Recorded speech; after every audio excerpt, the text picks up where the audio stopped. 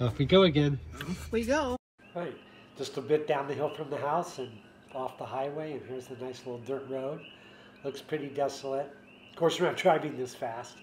You have to drive it. The speed limit's 5. It's hard to go over 10. It's pretty bumpy, but it's not bad. And yeah, there's just this great baby. Making coffee? Yeah, I am. All right. Nice little rollers over there. It is. We're going to be in the water.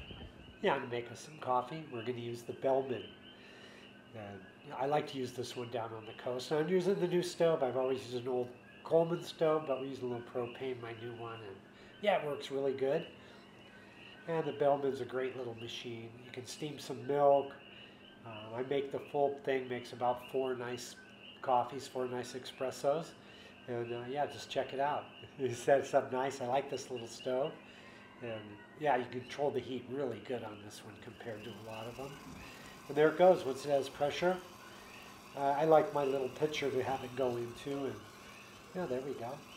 Blast off a nice little load. I steam after, sometimes before, but usually I steam after, just so the milk stays warm. And there it goes. Works really good. Steams it up. Not long. I could have built up a little more pressure this time, but as long as the milk heats up, it's good because I have my little hand frother. I do in the milk, and I can froth it up a bit with that too. And yeah, let's divvy it up just right now. Don't try to take more than someone else. Yeah, so we make them up. We like our little German mugs when we're down at the beach because I keep it in the picnic camp beer. And there we go, 2 nice espressos. And this thing you can froth the milk a little bit more with. I take this out a lot. A lot with the mocha pots I like to use this. So you can just warm the milk and froth it up. There we go, looking good. And we're going to have some people walk by. They're always a little bummed because they have some to-go coffee or...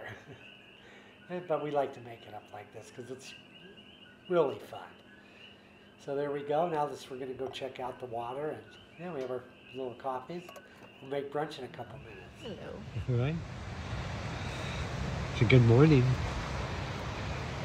It's absolutely beautiful out here. Yep, it is. That's a little cold. Whoa, we've got our lattes down. The water's a little bit cold. There it is. But it's a hot day, so it's nice to come down here. You get a little...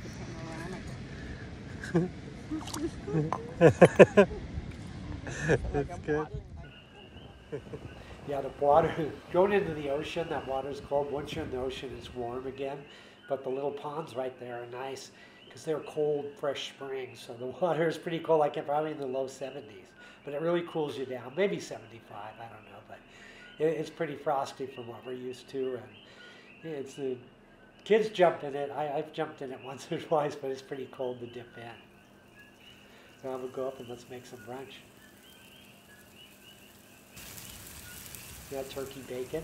I like tea bacon. It's nice, not so fatty. We really like having that. Keeping it simple, just some scrambled eggs in there.